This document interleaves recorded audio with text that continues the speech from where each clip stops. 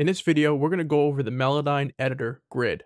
Now, the grid looks exactly like a MIDI editor, which is fantastic because most of us are really familiar with editing MIDI. Not only does it look like MIDI, but it reacts like MIDI too. So let's go ahead and take a closer look. Melodyne has a pitch grid on the left-hand side, and then a time grid up on top. Now, if you take a look at the time grid, you have a separation of bars and beats here, right? You have these thick lines that are showing the separation. Now, the lines go all the way through the bar. When they go all the way through the bar like that, it means that the grid is active. So now let's go over to our left-hand side, the upper left-hand corner. And now we can see that our grid is active, right? Once we unactivate the grid, it means we can freely move the note around in the edit window. Most of the time, you're going to want to work in active mode. So I'll go up to the top left-hand corner and activate the grid again. Simple as that. In the top left-hand corner, you can see that the time grid is not the only thing we can change. We also have options for the pitch grid and also for the view. The view area allows you to edit what you see in your arrange window. So before we get into the pitch grid and the view, let's check out the time grid. So let's look into how the time grid actually works. I've already shown you the activate grid option, which is right up here. And if we turn it off, you'll see that the lines that go through our time grid are cut in half. And then if I activate it again, they go all the way through.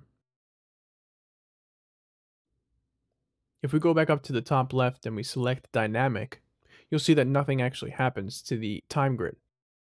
What the dynamic option actually does is, let's say for instance, you're at this zoom position and you move in a little bit. See, we now have some more subdivisions of our beat. So we keep going in and you have more subdivisions as you zoom in.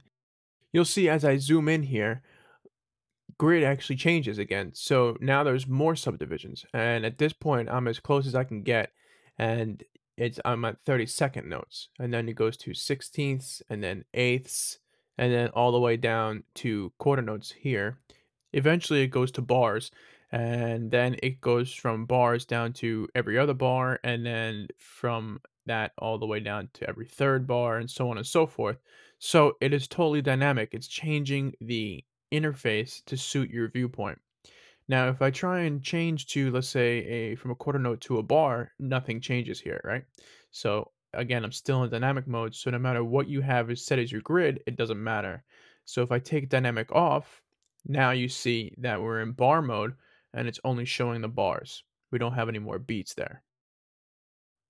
If we change that from a bar to a quarter note, as we zoom in, you'll see nothing changes, right? We still have quarter notes there. So again, so on and so forth, go to eighths, 16ths, nothing's going to change. It's going to keep being the same because, these are constants. They're not going to change. The last option you have are 32nd notes, which is a great, if you really want to do some fine tuning, that's the way you want to go. Now, you can also have all of these options, bar, quarter note, eighth, 16th, and 32nds as triplets. So you don't have to necessarily keep them as solid numbers. They can be in triplets too, as we see here on the quarter note triplet. The last option you have would be for seconds, which would be great for post-production work. If you need to change a statement from a regular statement to a question, you can actually raise the pitch of the last word and you have a question. Beyond the seconds option, there's really not many more options to go through inside the time grid. This leaves us the pitch grid and the view to go over in the next couple of videos.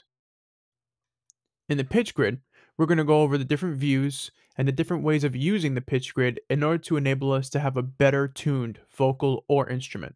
We're going over the interface because if you don't know your way around the program, it's a lot harder to use the program to its fullest extent. It also gives you the freedom to work within the edit window without having to think about anything else. So let's go on to the next one.